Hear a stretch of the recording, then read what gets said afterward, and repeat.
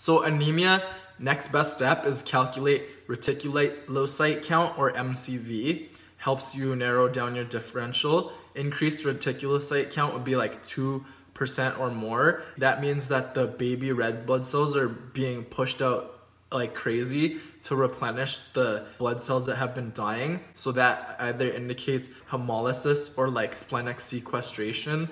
And then the MCV can help you decide whether it's microcytic, normocytic, or macrocytic. The microcytics would be like FAST, right? Iron deficiency anemia, anemia of chronic disease, sideroblastic anemia, or thalassemia. The normocytics there's a lot of differentials for that. And then the macrocytics could be most commonly folate deficiency or B12 deficiency, cyanocobalamin deficiency. And to tell the difference between the two, well, B12 usually has neurologic problems called subacute combined degeneration, which is a problem of the dorsal column and the upper motor neurons, the corticospinal tract. On top of that, blood markers, B12 will have an increased methylmalonic acid, whereas B9 doesn't.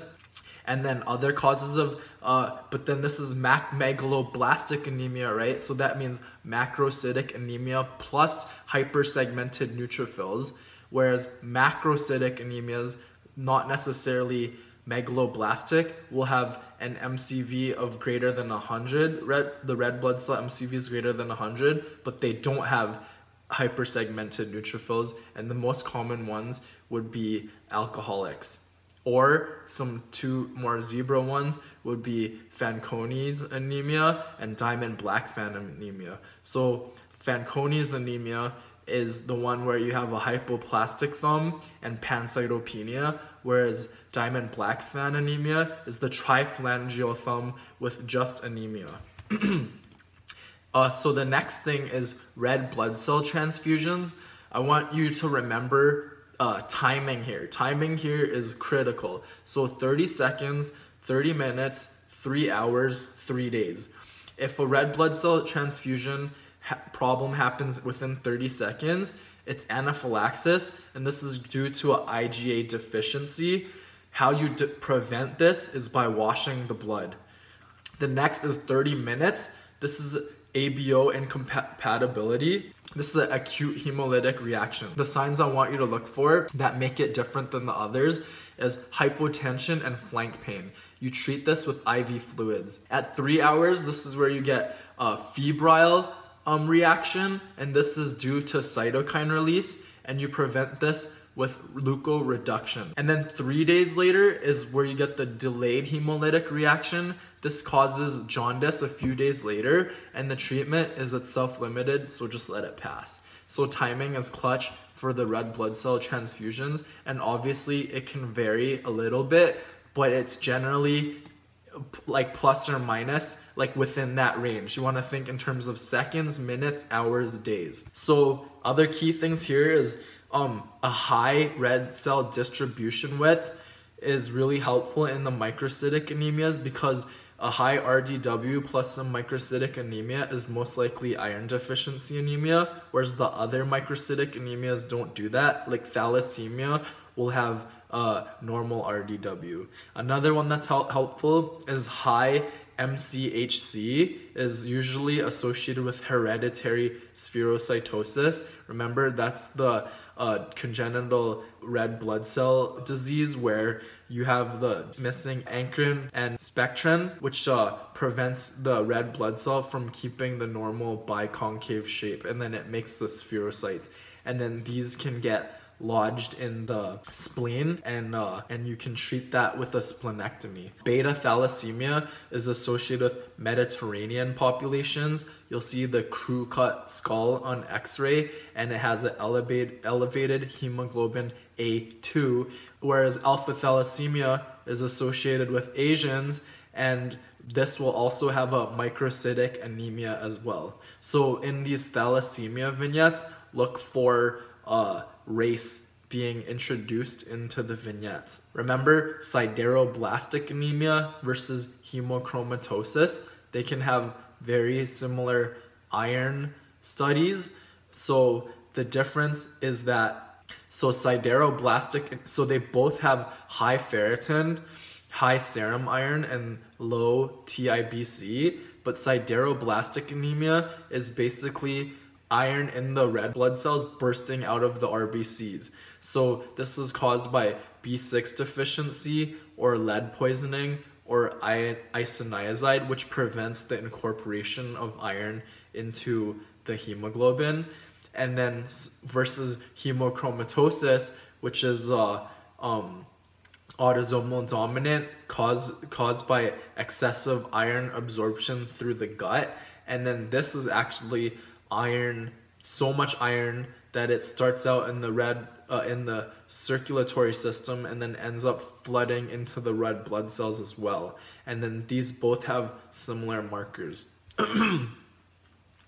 But the kicker is that hemochromatosis will also have the additional symptoms of iron overload, such as bronze diabetes and elevated LFTs. Remember, hemochromatosis is treated with phlebotomy, which helps remove the excess iron.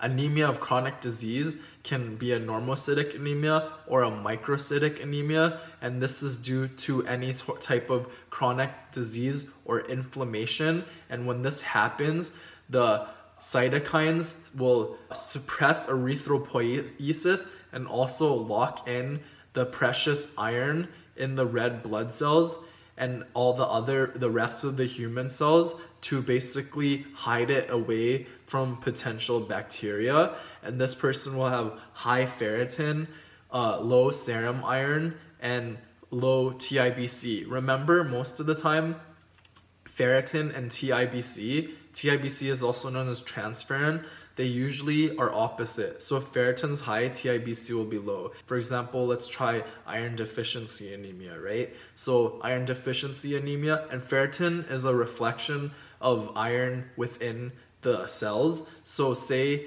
iron deficiency anemia, you don't have iron anywhere in the body. So ferritin will be low, right? Transferrin or TIBC will be high.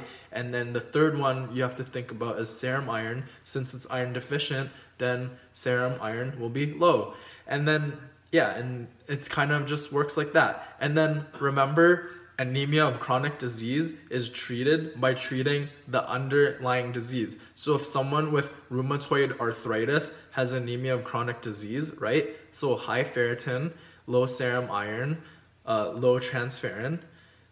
What's the best next treatment? A, B, C, methotrexate, D, E. Well, it's methotrexate. Why? Because you're treating the underlying disease. And remember key terminology differences. Aplastic crisis and aplastic anemia are not the same thing. Aplastic crisis is red blood cells only, whereas aplastic anemia is kind of a misnomer. It's actually a pancytopenia. What can cause aplastic crisis? It's a virus. It starts with the P. It ends with the parvovirus. Parvovirus in the mom can cause this problem in the fetus. The answer is hydrops fetalis.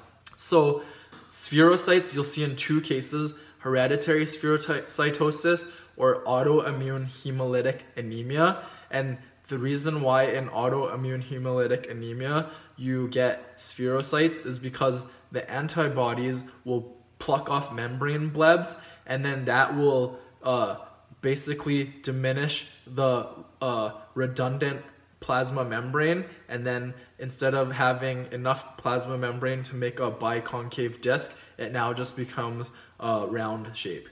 And then remember, autoimmune hemolytic anemia, you have two types, warm and cold. So warm is great. Great stands for IgG. So this is an IgG antibody against the red blood cells. And the main ones are lukewarm. L stands for leukemias, lymphomas, and lupus. These can cause warm autoimmune hemolytic anemias. This causes splenic sequestration, and so you'll have splenomegaly and warm autoimmune hemolytic anemia, and you treat this by treating with steroids. And then cold autoimmune hemolytic anemia is cold is miserable, M stands for IgM, so this is an IgM antibody against the red blood cells. And M also stands for mycoplasma or mono, and you get hepatomegaly in this case, and you treat this with avoiding the cold. So TTP is thrombotic thrombocytopenic purpura. This is due to excess von Willebrand's factor. So you need to remember Adams TS13. It's a protease that breaks down, that basically cleaves von Willebrand factor and makes it inactive. When you have a lack of this, now von Willebrand factor is just there's way too much of it everywhere. And remember, von Willebrand factor attaches to GP1B, which is part of the platelet that causes platelet adhesion. So it allows for the platelet to stick to the endothelium. And then, so you'll have excessive platelet adhesion, and then these will all clump up. And then when the red blood cells swim by, there's all these like speed bumps everywhere, but in a very narrow pipe. And then the red blood cells will shear. This is called a schistocyte. But by shearing, they also hemolyze, and so that's anemia, hemolytic anemia. So then you'll have thrombocytopenia due to the platelet consumption and hemolytic anemia. So that's thrombotic thrombocytopenic purpura. But it also causes fever and renal problems and encephalopathy. So there's a mnemonic, which is fat RN, fever, anemia, thrombocytopenia, renal problems, and neuro problems. And then a variation of this is called hemolytic uremic syndrome, which is caused by EHEC. EHEC is a type of E. coli, enterohemorrhagic E. coli, which is caused by eating undercooked burger patties, and that can also cause a microangiopathic hemolytic anemia, which is a fancy word of saying what I just described earlier with the platelet clumping and the schistocytes. And that is anemia, thrombocytopenia, and renal problems. And remember, that is one of the manifestations of uremia, so you want to treat that with dialysis. And then there is HIT, which is heparin-induced thrombocytopenia. So sometimes this patient will have a antiplatelet factor 4 antibody, and because of this, when you give them heparin, then what will happen is that these antibodies will start taking out your platelets. So the vignette will be a person who has taken heparin, and they'll show you day 1 labs, and it'll be like 150,000 platelets. And on day 7, now they have 80,000 platelets. What to do next? The classic question. And the classic answer is stop heparin and start dabigatran or argatroban, which are direct thrombin inhibitors. And remember that even though they have thrombocytopenia, these platelets clump up, so they become prothrombotic, so they're at increased risk for DVT and PEs. You can also diagnose HIT with a serotonin release assay. Next is von Willebrand's disease. Von Willebrand's disease is due to a deficiency of von Willebrand or non-functioning von Willebrand factor, and you will see a reduced ristocetin activity, which means, well, ristocetin is a lab test that induces von Willebrand factor from binding to glycoprotein 1b on the platelets, and that will cause coagulation. But if someone has von Willebrand's disease, then the von Willebrand factor won't bind to the GP1B, and this will not coagulate. So if it doesn't coagulate, then that's a diagnosis of von Willebrand's disease. Also, remember, von Willebrand factor carries factor 8 with it, so you will see an elevated bleeding time and elevated PTT. Why? Because PTT helps PTT is a measure of the intrinsic factor, the intrinsic pathway, which factor 8 belongs to. Remember, factor 12, 11, 9, 8, and 10 are intrinsic, and extrinsic is factor 7. The extrinsic pathway is measured by warfarin, which includes factor 7. And then bleeding time is a measure of platelet activity. So since there's no von Willebrand factor, then the platelets don't stick, so bleeding time will be elevated. So a patient with von Willebrand disease will have elevated PTT, elevated BT, ristocetin assay that has no activity, no clumping, and clinical signs. It'll be usually a person who has epistaxis with gingival bleeding and menorrhagia. For some reason, a lot of these questions, it's in a female. And you can treat this by desmopressin. Desmopressin, remember, is a synthetic vasopressin, aka ADH. And ADH not only works on the kidneys, but it works on the endothelial cells too, which helps promote the release of von Willebrand factor. Last is DIC. DIC is the most extreme version of a microangiopathic hemolytic anemia.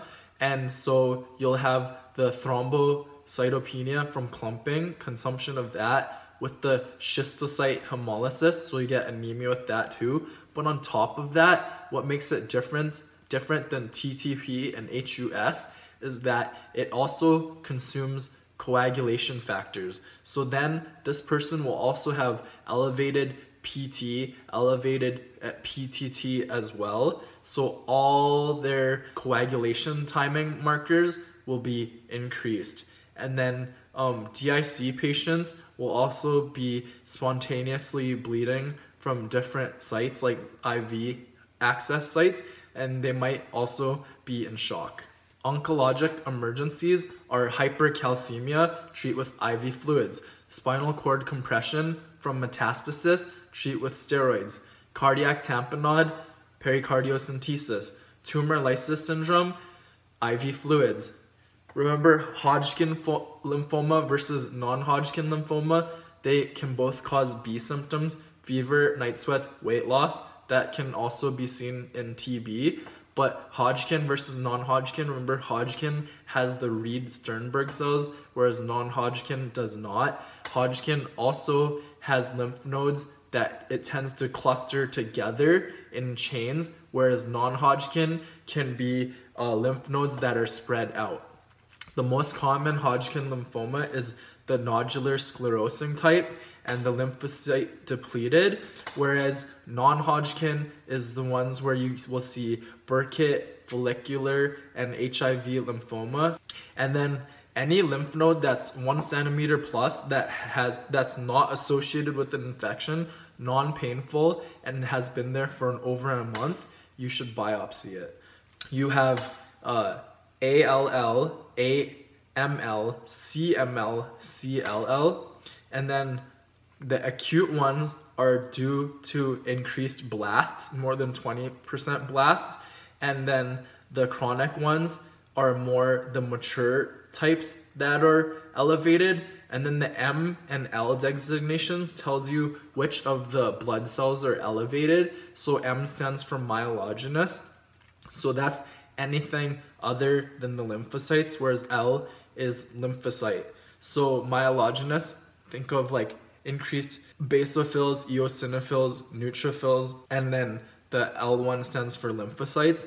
And then AML will have the Auer rods, and then CML, remember that this one, the chronic ones tend to have more reliable blood markers. They'll have super elevated white blood cell counts, but the acute leukemias will tend to have pancytopenias, and the blood cell counts aren't as reliable, but the chronic ones will definitely have elevated leukocyte counts. And then how do you know if it's CML versus CLL? Well, myelogenous, when they show you the breakdown of white blood cells, like, you know, neutrophils, lymphocytes, monocytes, eosinophils, basophils, well, the basophil count will be super high. And remember, CML, you treat it with imatinib, which is a tyrosine kinase inhibitor, and usually these people will have a pretty good prognosis if they're adherent to these medications. And so that's a pretty cool breakthrough. And then remember that CML will have a low lab score, and a lab score is a reflection of normal leukocyte function. Versus polycythemia vera, which is a red blood cell cancer, so they have super elevated hemoglobin, but they might also have super elevated white blood cells and platelets too. But so anytime you see polycythemia, remember what the best next step is to check erythropoietin levels, because if the erythropoietin levels are low, this is polycythemia, but if it's elevated, that means this is a secondary reactive polycythemia. So certain things that can cause elevated hemoglobin can be like causes of hypoxia or hypoxemia. So remember, erythropoietin is generated from the interstitial cells of the kidney. So if the kidney is not getting enough oxygen, for example, I don't know, any type of chronic lung disease or obstructive sleep apnea, then the erythropoietin levels will go up and then try to generate more red blood cells to increase and improve oxygen delivery. Polycythemia vera is associated with the person who gets pruritus after hot showers. That's basically it for HEME ONC.